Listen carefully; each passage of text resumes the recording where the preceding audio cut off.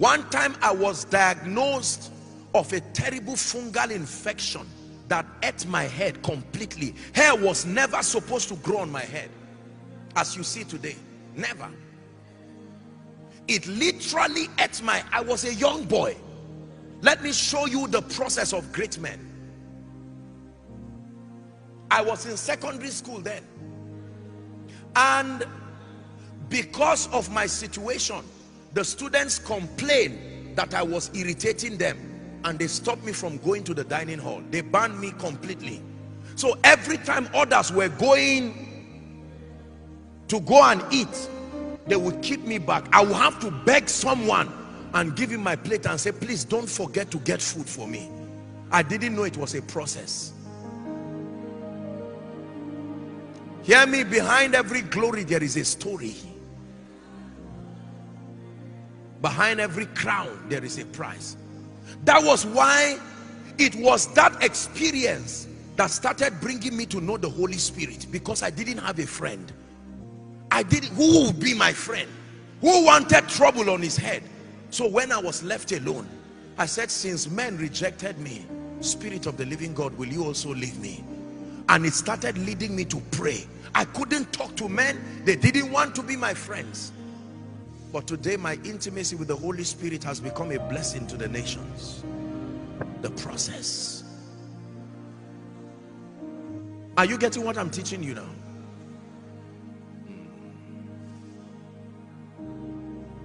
Very serious situation there. No matter how early I came for the assembly, I had a permanent seat at the back. Even if I was the first to come, I would have to go and sit down. My mother came to visit me one day and she began to cry and say, God, but what did I do that my son has this condition? How many of you know the iron sponge, ladies? Iron sponge that you scrub the back of pot. They used it on my head to scrub my head. Iron sponge that you used to scrub, they used it on my head. I know what it means like when a crown of thorn was put on his head. I've tasted it.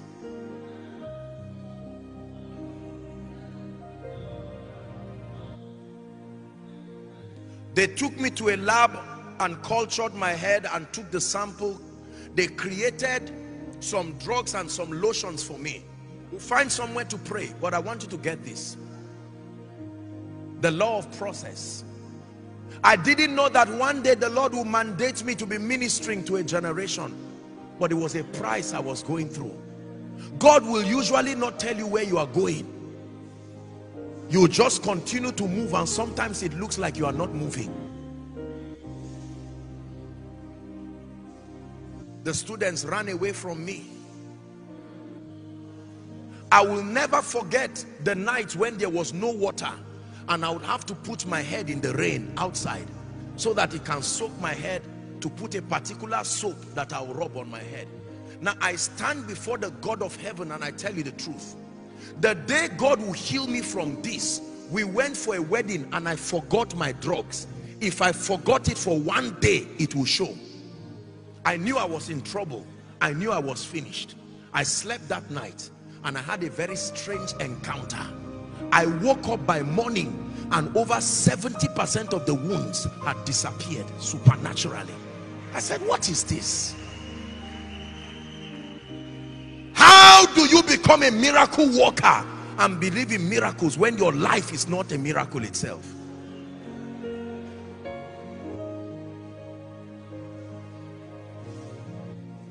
Today, when I want to minister to people, I remember those days and faith rises within me. Yes, God is able. Are we together? Our first crusade, the whole people in the crusade ground were not more than 50. After laboring and fasting, dry fast, all kinds of fast, you prepare and you stand there, and they were old people and they were all sick. You know, these village people around where I come from, they were so sick.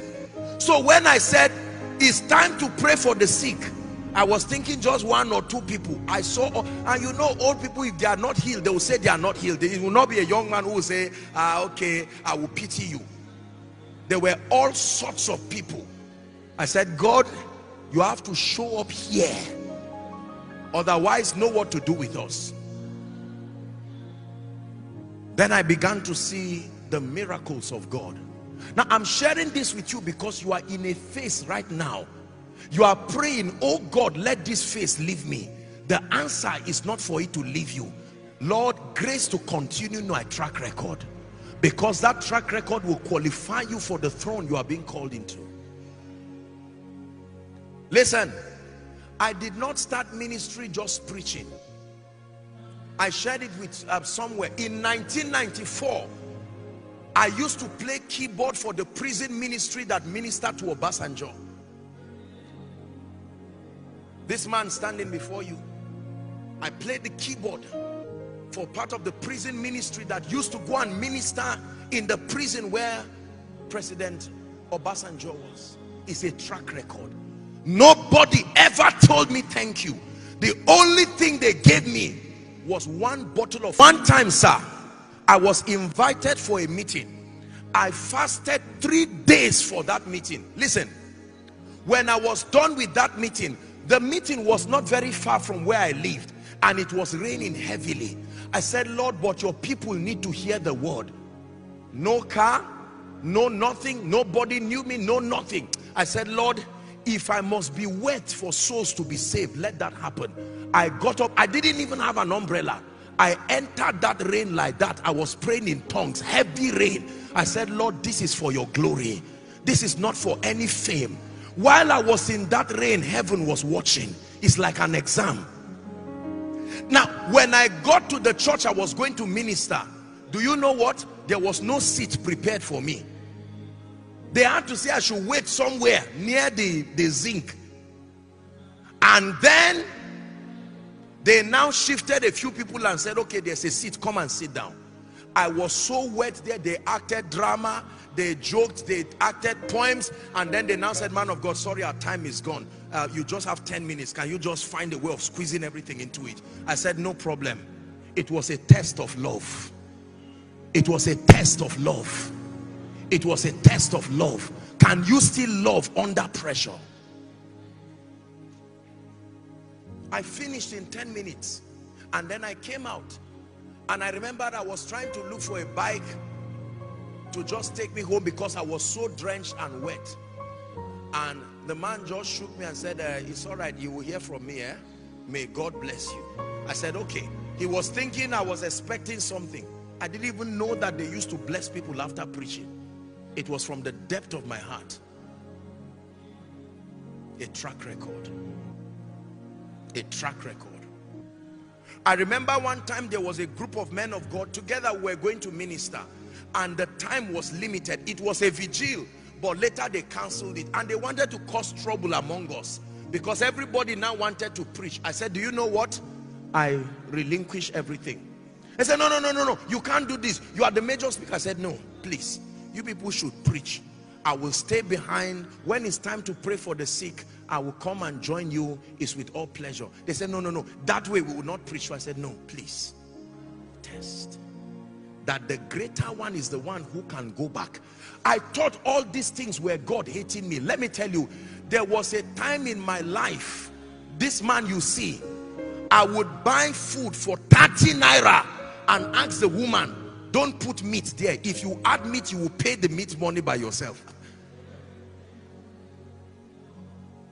I would buy bread and ginger. You know this kind of ginger that is in a seal, 5-10 naira. I would buy it with groundnut and put it inside. And while I'm eating, I was having encounters, but there was nobody to honor that grace. I knew it was only a matter of time. Who is God speaking to this afternoon?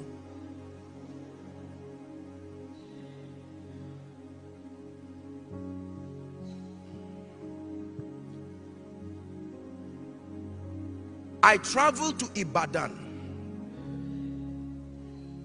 When I got to Ibadan, we are going to pray. I went to a hotel called Premier Hotel. It's up the mountain. And that night, I remember how stranded I was. There was no hope of having money to eat, not to even talk of. I saw people come, convoys. People were coming to enter the hotel. And I was just looking at it and I said, my God, look at this. And one day I stood in front of that hotel and I said, the word of God will take me to this place. I know it's a matter of time. Now watch this. A few years after that encounter, I was going to minister somewhere in Ibadan, and there was a convoy of people driving me. Guess where they were taking me to? The same hotel. As soon as they dropped me there, I stood. They didn't know why I was emotional. I could still see the faces I saw a few years ago. Creator of the universe, what can't you do? What can't you do, Jesus? Who has laughed at you? Oh, you're the name above every other name. What can't you change? What can't you change, Jesus? Now watch this. They took me to the highest floor. This was many years ago. And when they kept me there, I went with some of these my people, and these guys were swimming and playing table tennis outside. I was watching them from my room. I said, it's not your fault. I mean, they were enjoying the worth of, they were swimming their destinies out, enjoying themselves, playing table tennis. I was watching from the window. When he sends a word to Jacob, it is because of Israel. When he sends a word, when he allows you to pass through that fire, it's because he saw that you have the stamina for it.